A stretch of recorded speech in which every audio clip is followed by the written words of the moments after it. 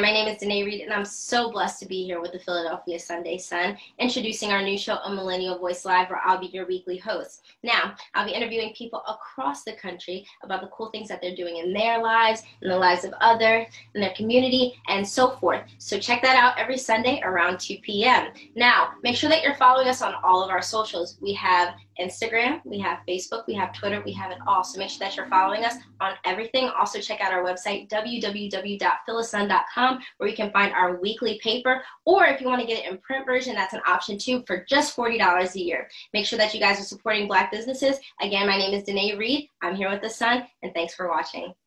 Thank you so much for having me. I'm so glad to be here. I'm Charell Star. I do on-camera work for various news outlets. I'm a lifestyle expert. I cover beauty, tech, and fashion.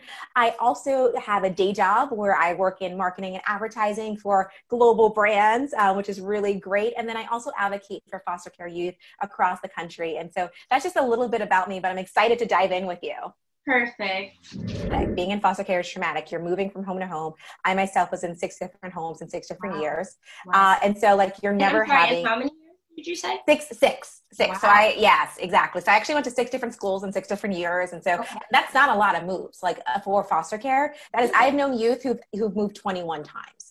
Who have been moved 21 times. Like the 6 is not a lot for some of the youth I've talked with and spoken with. So, but that's traumatic to move that much and to never have a place of your own and always sort of always be starting over. And so for me, as an adult, I've taken it upon myself to get a therapist, go to therapy regularly, try to talk out sort of my frustrations, the challenges that I was having, and to try to overcome those. But not all youth actually get to that point where they can actually take a moment, breathe, and see what they really need for their own mental wellness. And it's something that I think is a disservice to so many youth. If you are in foster care, you should automatically be allowed to visit a therapist. You should also automatically have someone that you can talk to, because like I said, it is very traumatic.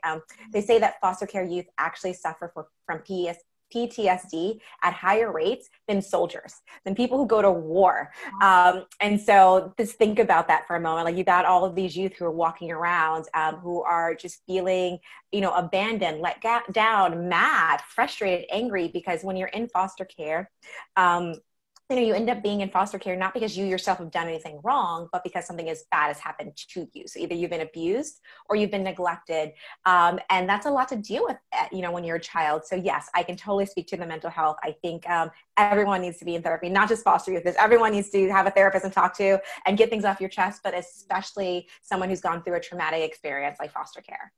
Wow. I'm just so stuck on the fact that 6 moves isn't considered a lot. So those are obviously our fundamental years. So I can only imagine what that does to a child who has no sort of sense of stability. Exactly. You have no ties to your family. Yeah. How has that affected you, into your adulthood? So, I would say when I first started out, especially early on in my career, I had a lot of trouble like trusting people. And so that could be a bad thing. And it could also be a good thing, because I have examples to give you for both sides, when it was bad and when it was good. But, you have this challenge of trying to build trust with people. You don't trust people off the bat. You go with your gut a lot of times. Okay. And so that was very challenging, especially going into new environments where, one team, one dream. And then you go to like a professional environment. It's like, I don't know you. Why would I trust that you're going to have my back? There's no reason for that. And so that's something that I had to learn to sort of cope with and figure out and sort of take people at face value. And it's a survival tactic to not trust people when you're in foster care, because you get let down again and again and again. People lie to your face again and again and again. And so it's something you develop. So myself, that was something that I had to overcome, learn to work around in order to progress in my career. And again, sometimes these things like not wanting to trust people right off the bat has kept me out of some very bad situations. Just being like, your vibe is all off. I'm just going to take a step back. Yes. So there are situations where it has been right, but there are situations where it was holding me back. And so I had to learn to sort of see the difference between the two. Yeah, I was going to ask, how do you decipher between the two? And like, what have you done to overcome and kind of, surpass that part of your life? Yeah, I would say, like, again, therapy was very helpful for me. How I learned to sort of see between the two is I try to give people the benefit of the doubt, but I'm very a watch, but confirm. I'm very, I'm gonna trust you, but like, I'm not gonna go all in. Like, we're gonna take these baby steps to get to that point where like we are riding for each other. And I think that has served me very, very well. But again, I try to give people the benefit of the doubt. But I also, my husband makes fun of me all the time. He's like, you don't give people second and third chances. Like, nope, Yeah. you burned me once. Like I gave you the benefit of the doubt. You burned me. We're done. And so, that's just sort of how I've learned to survive. And that has served me very well. Right. Okay. So, in your primal years when stability was completely lacking, as you said yourself, how have you found stability in, your life in general after that? Like, what have you done to be able to feel some semblance of stability? Because I can understand how hard that might be for someone like you. It was very, when we talk about stability and not having it, it's funny the things you don't really think about until you're reflecting on your life. Okay. When I graduated college, one of my big things was I was like, I want to own my own house. I want to own my own house. I want to own my own condo. So I worked like crazy after I graduated school. I worked my full-time job. I worked 2 part-time jobs. I worked weekend jobs so that I could buy my first condo. So I bought my first condo at 25 years old. And Thank you. Thank you. And now I'm in my house now with my husband and, big moves. Yay. But that first house for me, or that first place to call my own, was because I didn't have that growing up. And so that was a real like drive in me to own a place that I could decorate, that I could have my own things in, that no one could Work as a symbol for you. Exactly. It really did. And if you would have asked me when I was 25, why are you trying to work so hard to buy a condo? I had no idea. But as I reflect now, that was a big driving force. The fact that I just didn't have that type of stability growing up. And so I would say that is sort of how it's sort of come to life for me, and try to create those semblances of stability, of family. I say all the time, my friends are my family. Like I have some real ride or die girlfriends, my husband, I've been able to build a family around me. But that took time to actually see the sort of values that I wanted to have in the people who were surrounding me, that were going to be part of my tribe. Because I wanted to make sure we were sharing the same values, that we were going to be driving each other, that we were going to be like pushing each other. And I've been able to create that, but it really sort of took those baby steps and really wanting to create what I didn't have, and wanting to lean into, okay, I'm going to make this for myself. Right. Well, it seems that you've been able to take, the troubles that you've had in your past and kind of use them to fuel you to become the woman that you've become today. You have the condo, you have the house, you have the husband. So tell us a little bit about your journey, your career journey now. We're going to like switch gears a bit. Yeah. So my career journey. So I started out, I graduated from college, which a lot of foster youth don't do. But unfortunately, I think only 5% of foster youth actually graduate college. Like it's a very, very small number. And again, you had to have the deck stacked against you, from day one. But, I went to college, I graduated, and I started working in PR because I went to school for public relations. And then I sort of switched. So I worked in PR for a few years, and I expanded my skill set to work in PR and marketing. And then from there, I started working in advertising. So just in marketing, but a little broader. I'm like deep into advertising. I was recently the director of content innovation at Essence Global. So thank you. A pretty big role, but I got laid off for the pandemic, but that's okay because I got a new job. I can't say where it is just yet, but I started on the 9th. Okay, blessings. Thank you. Blessings. Exactly. But I started on the 9th with a new role that'll be even bigger and a global position. Okay. So, it really was sort of going to school for a specific skill set and then learning how to pivot and apply that skill set to different opportunities that presented themselves over the years. Mm-hmm. Wow, that's awesome. So why marketing? Like, what do you love about marketing? I love telling stories. I am a big storyteller. I love telling stories. I love reading a good story. It's what I do, again, for my day job, marketing, advertising. It's what I do when I do my on-camera lifestyle work as well. When I'm on like NBC or when I'm on Fox 5 talking about the latest in fashion trends or beauty trends, it's all storytelling. It's all, trying to get people really engaged in whatever it is I'm talking about, and really get them to see themselves in that. And so I love doing that on on the marketing side. And I love doing that in my on camera work as like a lifestyle expert. Well, I can see the passion and I can hear it in your voice. And I'm sure, Thank you. I don't know how old you were in foster care. How old? So the years are blurry because I was really young, but anywhere between ages like 3 or 4 all the way to like 12, 11, 12, that time period. Well, I'm sure you're making her very proud. Thank you. Yeah. So what would you consider your biggest accomplishment as of late? I know you've like worked with, a whole bunch of major networks and you've done the whole marketing thing, but what would you consider your biggest accomplishment at this point? My biggest accomplishment is, I think at this point, is getting over my own fear about telling my story, like my own personal story, and sharing that. It's so empowering to be able to share my story, to tell what it was like to be in foster care, and then advocate for other youth who are still in care and still going through the foolishness that I went through when I was in care years ago.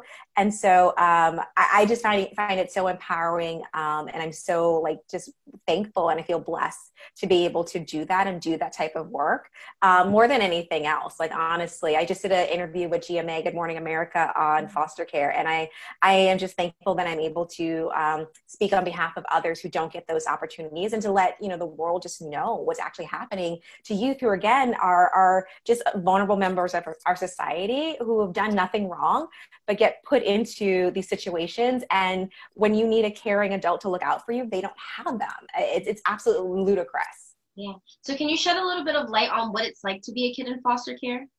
Yeah, it's being a kid in foster care, it's very difficult. Again, most of the time you don't know why you're in foster care. I was a little different because I did know why I was in foster care. My great grandmother, who I was living with, was sick. She was old. She was my great grandmother. So being sick at that sort of age, I had to go into care, which I believe was my first time. But most of the youth in care don't really know why they're in care. No one actually takes the time to tell them what was going wrong. And so you have this feeling like you've done something wrong. You're moving from home to home, so you don't ever want to get too comfortable in one place. The resources that should be there for you a lot of times are not. They're not granted to you.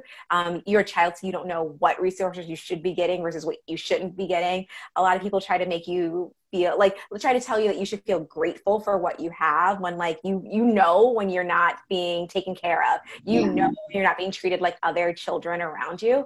And so you have all of these challenges that you have to get through. Plus, depending on the home you end up in, a lot of foster youth end up in sometimes worse situations than they left. And so, having to deal with that as well. Not everyone who is a foster parent is in it for the right reasons.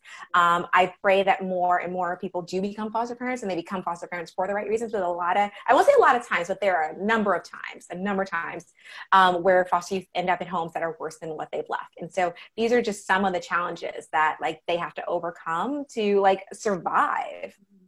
Yeah. And so I just want to circle back a bit. So you said for a long time you were kind of fearful of sharing your story. Why is that? It was for me personally, and I think a lot of youth feel this too, it was a guilt, it was a shame of saying that I was in foster care. And I can just think back to moments when I was in high school, or even when I got my first job. And I actually told my boss, and I don't remember what we're talking about, but growing up, and I happened to mention that I was in foster care, and her entire face changed. Literally, I could see it on her face, and she was trying to work out what that meant. And I could just see the negativity there. And so for a long time, I was like, I can't tell anyone that I was in foster care. I can't tell anyone that I work with that I was in foster care, because I don't want it to change how they treat me. I don't want them to feel like they can't trust me, because people have all of these misconceptions about youth in foster care. They assume they equate youth being in foster care with being juvenile delinquents, and it couldn't be further from the truth. That's not to say youth in foster care don't end up as juvenile delinquents, but that's because there is this pipeline where you're not getting any of the resources that you're supposed to get, and then you try to figure out life for yourself and might end up in trouble. But youth don't end up in foster care because they've done something wrong. They end up in foster care because something wrong has been done to them, or around them. Something bad has been going on. And so for me, it was a real shame and a fear of, I won't progress in my career if I talk about this. People are going to judge me for not coming from a stable home or having a stable background or nuclear background or traditional background. And so it was this real shame and fear. And it took a while for me to get over that. Mm. Wow. Wow. And so how would you say that your past ties into your present? I think my past, especially now, has given me purpose in my present. Now that I've overcome that fear, that worry about shame, like, I don't care what people think. I'm like, you want to think that whatever you want to think is fine. I'm going to do my best to educate you on what foster care is like. But I would say it has given me passion to talk about these things, to, use my platform, even if I'm talking about beauty or fashion. I'm going to pitch my producer stories on foster care as well, which is actually how the GMA interview happened. I'm like, here's some fashion trends that we cover. Here's some beauty ones. And here's the fact that foster care youth are aging out into homelessness during the pandemic. I think this would be a really great story for us to cover. And so, I'm going to use my platform. And so just having that, the fact that I know I have not all the doors, but I've got a few doors and a few windows open to me, I've been able to leverage that and to speak about things that I really, really care about. I care about beauty. I care about fashion. I care about technology, but I also care about youth who are in foster care and ensuring that they have what they need. And so I would say it's given me this passion, and it's made my passion clear and my purpose clear, a lot clearer. Yeah. And what's funny, I shouldn't say the word funny. I hate when I use that term because it's really not the right word to use. But what's interesting, I think that's a really bland word too, but for lack of a better word, what's interesting to me is that I didn't really consider how COVID might affect foster children. So can you speak to that just a little bit? Yeah. No, a lot of people, to be fair to a lot of people and everyone, we're all going through this like trauma together. Like, this pandemic is traumatizing. We're all like, it's a global trauma that we're all experiencing. So, and there is a lot to pay attention to, with everything happening in our government, with everything just happening around the world. So, I don't fault anyone who's not aware of what's happening specifically to foster youth. That being said, yes, COVID has negatively impacted foster youth because they are literally aging out into the streets right now because there's no place for them to go as far as housing, because there's always waiting lists. Shelters, if you were able to get a shelter before, you're not getting one now because everyone has to social distance, and so there are fewer people in shelters. So they are packed and overcrowded. You can't get a job. So you age out, you can't get a job to work. So what are your options? Like, you're literally aging out into the streets. And honestly, in a average year, there's a normal year, no COVID, no pandemic, 40 to 60% of youth end up homeless within 18 months of aging out in a normal year. So add COVID, add the pandemic, they are literally aging out into the streets. And so, that's something that CASA, which is a court-appointed special advocates, I'm on the board of CASA in New York City, and they are an organization that helps foster care youth. They've been very vocal about trying to pause aging out, not only in New York, but just around the country. There's also legislation that has been presented supporting foster youth and families through the Pandemic Act. Of course, it's stalled because everything in the House and Congress is stalled. But that would pause aging out for youth and allow youth who have aged out within the last year to get back into care, because you need services right now. Because again, you can't get a job, there's no place to live. Like, how are you supposed to survive? And so, like, it's a big issue across the country currently. But people aren't necessarily seeing it because there's just so much to pay attention to. Yeah. And so what can people like me do? Hands down, if you want to help, email, text, tweet your legislators. Please do that. Your governors, your legislators, and ask them to back this bill. Back this legislation. It's not a bill yet. Ask them to back this legislation. Ask them directly to pause aging out in your city, in your state. It's 8 states and the District of Columbia have suspended aging out, but that means the rest of the country, the majority of the country hasn't. So youth are aging out into the street. So they will only, they will do things if we are loud about it. So tweet them, email them, call them. Please do that, because you can't. Like, if you are living on the streets, you don't have a phone, you don't have access to email, you can't advocate for yourself. So we need other people to advocate for them.